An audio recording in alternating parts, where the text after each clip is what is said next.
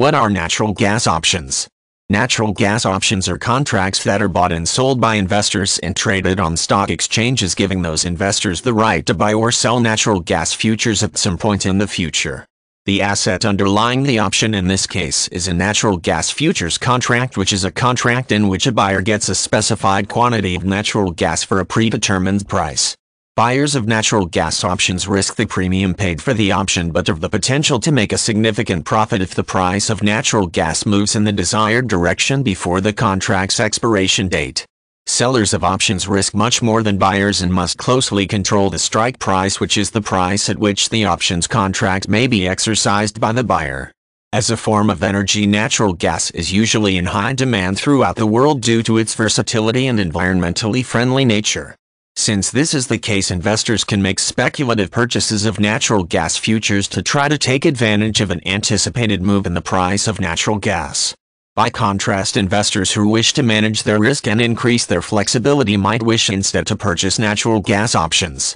There are two basic types of positions that an investor may hold with natural gas options.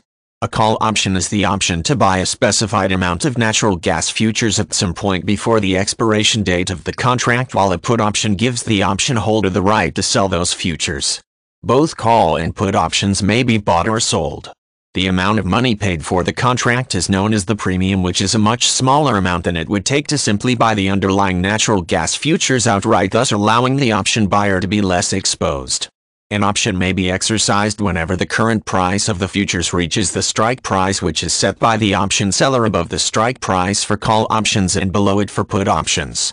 If the current price never reaches the strike price before the expiration date, then the option is worthless to the holder and the seller pockets the premium.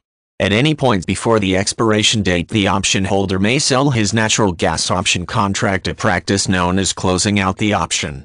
It is important to note that the buyer of natural gas options is exposed to only the risk of the premium payment, while an option seller could lose a great deal more if the current price of the underlying futures moves way beyond the strike price.